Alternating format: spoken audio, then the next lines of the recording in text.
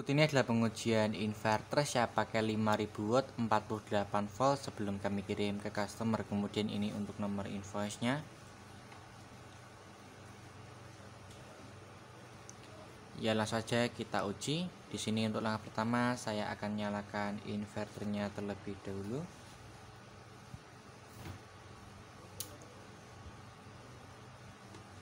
Ini dia sudah menyala. Kemudian untuk selanjutnya saya akan uji beban menggunakan beban pemanas ini. Kemudian saya tambah dengan beban blower, kemudian saya tambah dengan beban kompor elektrik, kemudian saya tambah dengan beban lampu paralel. Langsung saja kita bebani.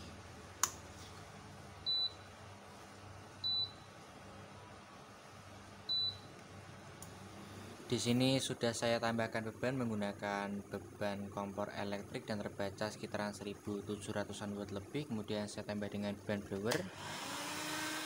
Dengan beban blower dia terbaca sampai sekitaran 3100-an watt lebih. Kemudian saya tambah dengan beban lampu paralel. Dengan beban lampu paralel dia terbaca sampai 4300-an watt, 4400. Kemudian saya tambah dengan beban pemanas. Ini dia terbaca sampai sekitaran 5000-an watt lebih nih ya. Kemudian saya tambah beban lagi yang mencapai 5100. Di sini di posisi 5200-an watt lebih dia proteksi off, kemudian dia akan hidup setelah beberapa detik.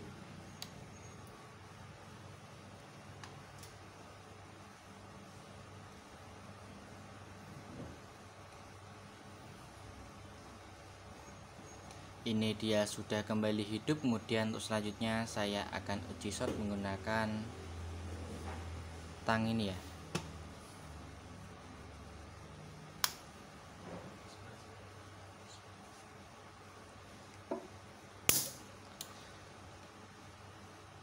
Untuk uji short respon dari inverter langsung kembali hidup ini ya. Mungkin cukup sekian untuk pengujian kali ini. Terima kasih.